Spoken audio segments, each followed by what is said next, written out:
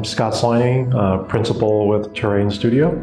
And Terrain Studio are landscape architects, planners, and urban designers with our primary offices in San Francisco. The ability to graphically communicate an idea with few spoken words, and more importantly, the ability to transmit that idea electronically, digitally, anywhere in the world in a matter of seconds is a very powerful thing. So it's a very handy way an efficient way to put an idea in front of a client group and for them to be able to understand it. For them, being able to model and animate and portray a design is terribly beneficial. I mean, they can understand it and they can provide meaningful input. And that's incredibly beneficial as well.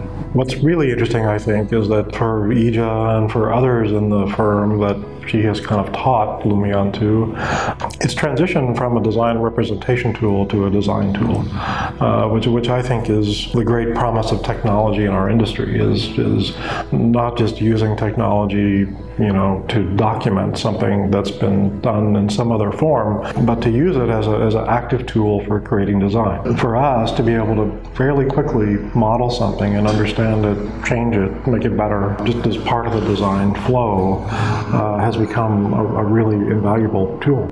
And just one reload that button, you could easily update all the perspectives. I think that's the really efficient way for designers to talk with each other fast. I think that must be the selling point of Lumion, because I think Lumion will be the most seamless media from design to visualization. So Lumion is always the first choice to be efficient.